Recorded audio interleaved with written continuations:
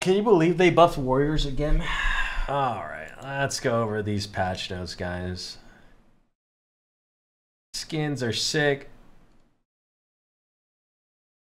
Skins are dope. Ah, you see Pittsburgh Knights Scylla skin, huh? I feel like that one's pretty, like, an obvious one. There's literally Scylla won us worlds, basically, right? I feel like this was an obvious one.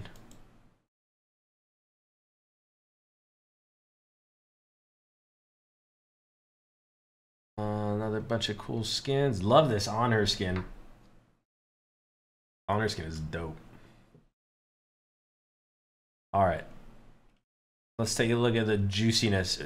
New rank conquest draft system. This was on their radar for a while. I believe they just had to make the tech to implement it. I'm glad they finally did. Yesterday, I was sitting in queue for so long. Rough stuff. Okay, but that's good, though. Blah, blah, blah, blah, blah, blah, blah, blah. Blah. Blah, blah, blah. Okay, here we go. Death's Toll. Increased physical power 15 to 20. Increased magical power 30 to 35. Small buff, but really good for the laning phase. Definitely gonna see this getting picked up. It's just weird to me that they do these changes, but they don't also buff Cal. Right? It's like, I don't know. It's like they give items and like some of the starters an advantage over the others. So Cal without 20 fizz power is probably gonna die. Is probably gonna die down. And it'll probably just be Death's Toll, Bluestone, Gilded Arrow. Gilded Arrow, this is a big buff too. Basic attack damage from 20 to 25. That is big. Maybe you can see Death's Toll Crusher, Death's Toll Transcendence, Death's Toll whatever. Buffs coming in. I mean builds coming in, and then Gilded Arrow, Devil Gloves, I think might make a comeback here. Gilded Arrow, Devil Gloves might make a comeback. I wonder if you can rush Aussie with this too. You have 25 attack power. With attack speed, it's nice. I don't know. Could be interesting. But these are strong buffs for these starters. So I mean, these two I'm gonna presume is gonna be the dominant starter. Well, you don't upgrade Gilded. You sell it, right? I would not upgrade Gilded Arrow. I would sell it. All right, let's take a look. What else we got here? Vamp Shroud back up to 30 power. Interesting. You see, this is what happens. Like, they nerf the power of Vamp Shroud. It doesn't have the same power as other items, and then it just goes away. You know what I mean? Like, these values have to be similar. You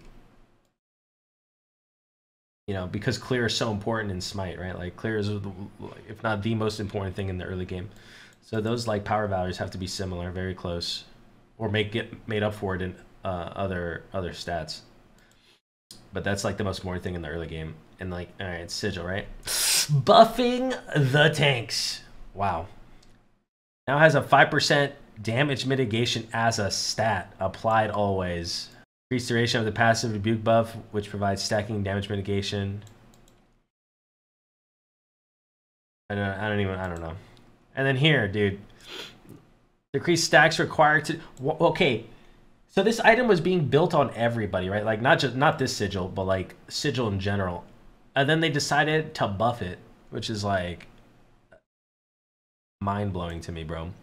Decrease the stacks required to trigger the explosion from 4 to 3. Increase, and they increase the damage, bro. Like, what? Who thought of this? Bro, who thought? Everyone was building this item, bro. Who thought of this change? Hello? Bro, we're gonna get... Look at this. We're gonna get exploded by Sigil 600 every 3 stacks. We're gonna get killed by Pridwin. Bro, you know what's gonna happen, dude? A Nike's gonna blink in. She's gonna ult. I'm gonna take the ult damage for 500. I'm gonna take the Pridwin damage for 500. I'm gonna take the infused Sigil damage for 600. What is that? 1600 damage. And I only have 1800 health. And what if they build Thorns?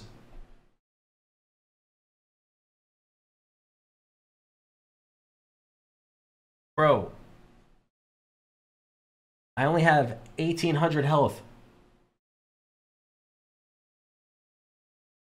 You can go pretty one on anyone, dude. And then they gave Warriors Axe. They took away the health. I think this is something that Warriors wanted or solo laners wanted, where they wanted less tanky, more offensive starters. So does Organize, okay, whatever, then another solo laner. Not that serious. And I think this is something they wanted, which I think is fine. I think this is cool change. I like these changes. Sundering Axe, 40 power. And then they took away the health. This is an interesting change. I'm curious how many solo laners are going to get this, or are they going to go Sigil? So one thing that might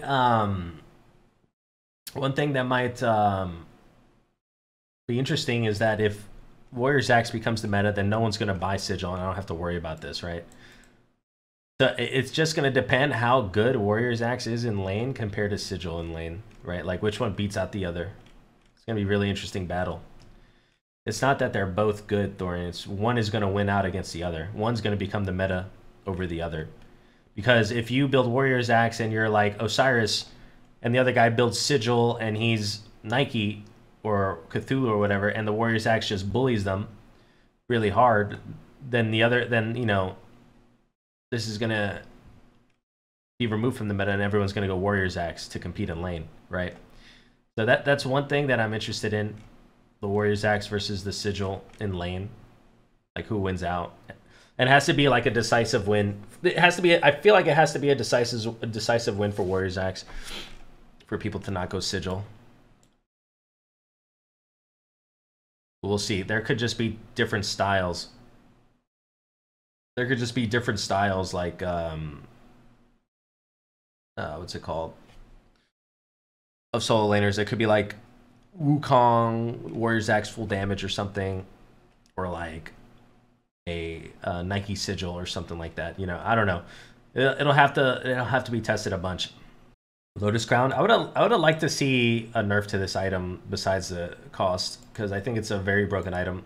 To combine healing with protections, I feel like is insanely OP. And I don't think the cost increase is enough. Maybe a 200 cost increase. I think this item is extremely busted. Mystical Mail with a well-deserved nerf. I think this was just a really good nerf here. I mean, it's probably good that they didn't nerf the damage on Mystical Mail, because I know solo laners would complain. But it wouldn't even have been that bad since they're giving power to Axe. So I don't know. I think they just have to let it play out before they make further changes. But I think these changes are good for now. Okay, next. Book of the Dead. Increase power from 100 to 120. 20% CCR. Increase the mana shield on the passive from 20% your max mana to 30%. I'm not really sure if this is ever worth it, because I don't know if you ever have enough mana to where the shield makes a difference. The power doesn't matter too much. The 20 CCR is definitely nice. I think you'd probably have to go like Book of Thoth with this. I don't know, maybe there's a build in there somewhere, or maybe on specific gods like Hera.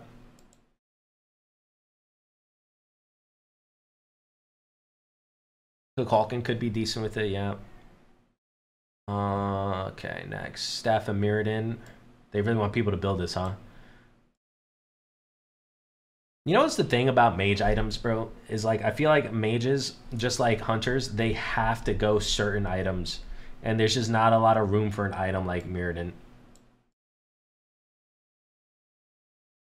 I feel like it's hard for them to build Mirrodin when you have other items that have such powerful passives like Soul Reaver or E-Staff or Soul Gem, or you know, just pen items in general. So I just feel like it's very difficult for mids to build this item even if they wanted to. And then Fail Not, increase critical strike chance from 10% to 20%. Okay. That's just a revert, right? I mean, I don't even remember what they did to it at this point. They also nerfed the power, didn't they? I don't know if this item might be worth like later, late game. It's like your 6th item if you sell your starter or something. 20, but it does have 20% chance. Right, yeah. So some kind of like this has pen on it too, so you could definitely do like okay, you could definitely do Wind Demon, Deathbringer, Fail Not, right? And skip Dominance.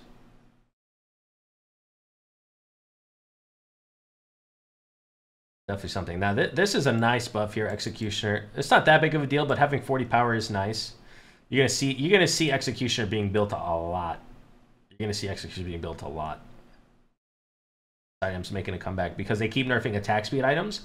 So the fact that they keep nerfing attack speed items makes it harder and harder to just build Dom or just build whatever pen item you're gonna get that doesn't have attack speed. So you're gonna see Execution being built a lot for sure. So that's a nice little buff. It's not really a major buff or anything. It's just nice. Best stat rework. Decrease cooldown.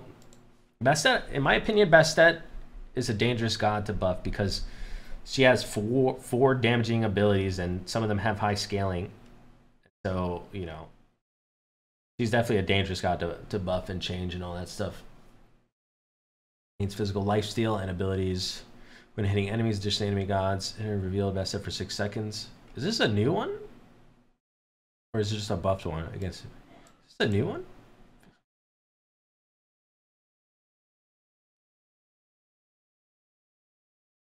This is a pretty good passive. This is pretty good against like Morrigan, Loki. Against minions 5%. And lifesteal. Soul Eater? Where's my Soul Eater gang out there? Razor Rip decrease cooldown from 13 to 11. Wow, that's so short. Adjusted the duration and tick pacing of this ability. Previous damage takes were 0, 1, 2, 3, 4, or 0, 1, 2, 3. So instant and then 3 seconds. The damage takes down will occur 0. Wow, wow. This god might be OP. That becomes CC. She has CC immunity now. Wow. They buffed the crap out of her. Holy shit. As that becomes CC immune and conjures a radiant projectile that travels forward in a line, damaging and stunning the first enemy got hit. A Guardian of Bast is summoned at that location that picks up and grabs the enemy hit, bringing them back to the initial firing location. On successful capture, a pool of quicksand is created under the enemy, a vortex which drags the target towards the center.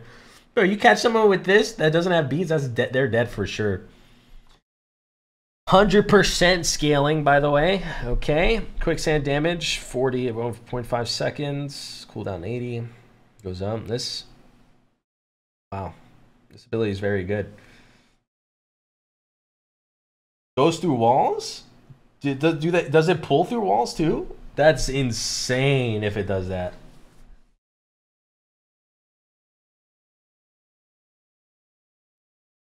It pulls you through. Wow, this god is OP. I'm calling it now, best. That's OP. Plus the maces too. Oh my, bro, look how much damage is in the front line, man. Oh my god. Why do I even play 80 like a backliner? You know how much damage there is in the front line now? Fucking insane. Cleana. Increase tick rate. Okay. Initial hit scaling from 90%, 80%, increased rip damage. Okay, just slight nerfs. Nausea. The ability now deals increased damage to the first enemy hit by the initial ring toss. Increased initial hit damage from blah, blah, blah, blah, blah.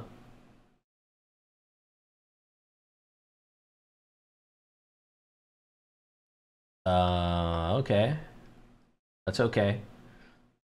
There's a small buff. Maybe it helps her. Him, sorry. Thor, increased physical power scaling of the first 2 hits. Okay. Decent buff. Zeus. While Zeus is not weighed down by his shield, he gains movement speed and attack speed. Dude. Zeus making the comeback? Nah, I actually have no idea. Poseidon, decrease tide cost, decrease cooldown,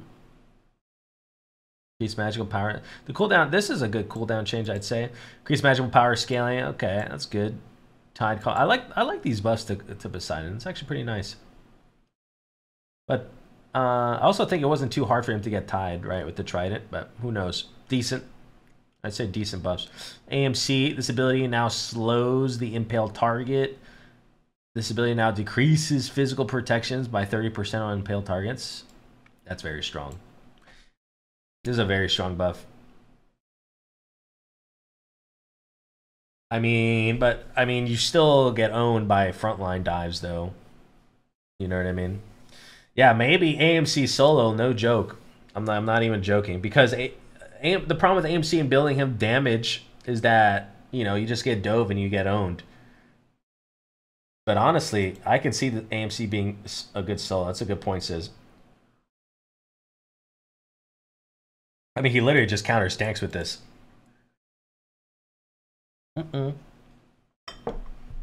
AMC solo is too risky is wrong. AMC in dual lane is more risky than AMC in solo lane.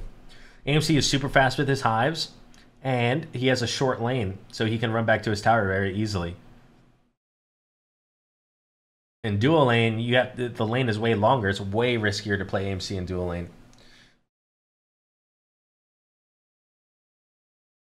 This is an X-Ball buff. I read this before. This is strong. Increasing his level 1 and his scaling. Oh, wait, hold on. Increase base attack speed per level from 1 to 1.5? Wow. This is some strong buffs. This is some strong buffs right here. Wow. Gonna have to try out a lot of stuff. This is also a big buff, Jing Chen. Increase the damage here. I mean, this is a kind of a smaller buff, but it scales well into late game against tanks and just everyone in general. Decrease the cooldown of hooks on. Yeah, see, one thing about Xing Chen is he has really long cooldown, so this is interesting. And decrease the mana cost. Oh, look at that. By 20. Decrease mana cost of his jump, too. Holy shit. Pretty big Xing Chen buff. Xbox so underrated. He's not underrated at all. He's one of the worst hunters in the game right now. He's not at all underrated. These buffs here might make him a little more viable. Guan Yu, decrease cooldown by 2 seconds. That's a big buff. Guan Yu Warrior's Axe. The fizz power. Maybe one shots with his 3. Who knows? Interesting patch. I don't like that they buffed Sigil. I would say the Warrior's Axe, Sundering Axe changes are like more of a shift than a buff. Right? That's more of a shift to just being an offensive starter instead of a tanky starter. But them buffing Sigil was like mind-blowing to me. I think this AMC buff was very out of the blue for me. I feel like AMC is very strong, just as it doesn't get played because it's very unsafe. So this buff here is very interesting to me. I don't know how I feel about it. X-Ball buff needed. Should be really interesting. And all the buffs they did to Hunter items are very small. Quality of life stuff. And just very small, like little buffs. 5 power here, 5 power there. But makes those items more relevant in the early game. Fail Not, I can see being built now. So, interesting. All around. Can I explain my thoughts on Uller? I didn't see any Uller nerf here. But yeah, very interesting. It's going to change a lot. It's going to change a lot. This happens after group stage, so I think... I don't know if it goes live for playoffs or not. But yeah. Bro, Candy Shop Achilles? Hello? Yo, what is this game rated? Ooh, whoa! Bonus balance patch! Hello! The first thing I see. Bonus balance! I didn't see this. Decreased passive crit damage reduction from... See, they didn't do a full revert. They just did a half revert, right? Because it used to be 50%. From 60% to 55%. Decreased physical... Beautiful. Mwah, mwah, mwah. Finally, some light at the end of the tunnel. Finally, some light. Set decreased dash damage. Beautiful. Beautiful. That's a small nerf. He should still be good, but... You know, just a small nerf, try to balance him out a little bit. Nike. Oh, thank God. A Nike nerf, dude. This is one of the most broken abilities in the game. You literally cannot miss it. Does damage, slows for 6 seconds, and gives you a humongous shield. Like, one of the most broken ultimates in the game by far. Good Nike nerf. Cthulhu nerf. Decreased max health buff. Good. Decreased base damage. Okay, small. Doesn't really matter.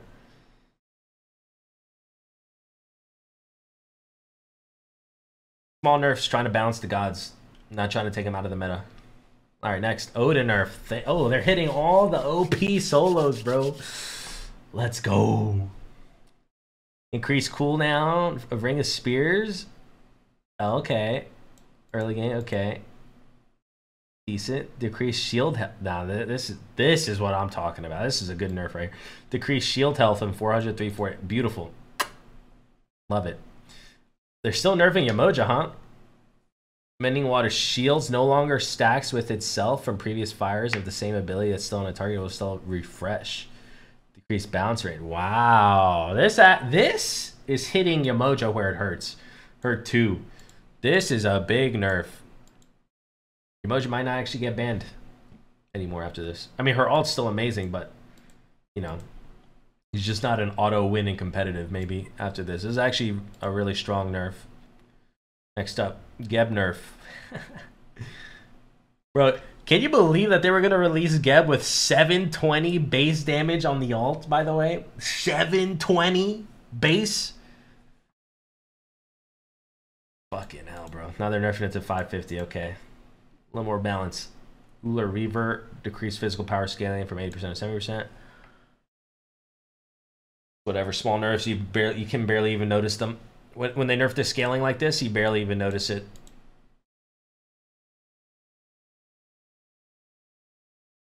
But yeah, all right. I would say that bonus balance really was all amazing changes. Even the nerf to Uller I thought was good because he was a little ridiculous, right? I feel like the bonus balance really touched the OP gods that you saw in the last few weeks. The regular patch or the big patch, I would say it was solid. Some suspect changes in my opinion. I don't think AMC needed that buff. It's a dangerous buff in my opinion. I also don't think the sigil buff was needed. The fail not revert was good. I think the axe change is very good. Because I think solo lane was pretty boring for the solo laners. You know, I don't have all hate for solo laners. You know, I still like solo laners, but I just think they're OP. But I think the change to axe is good because I would say the current solo lane meta where you just rush like mystical mail and your build tanky is really boring. So I think that's a good change. But yeah, overall, I would say bonus balance 10 out of 10. Big patch, I would say 8 out of 10. Some things were a little sus. But yeah, still not bad. I think it was good patches all around. I enjoyed it. All right, guys. Hope you enjoyed that little patch notes segment. And we get to ranked.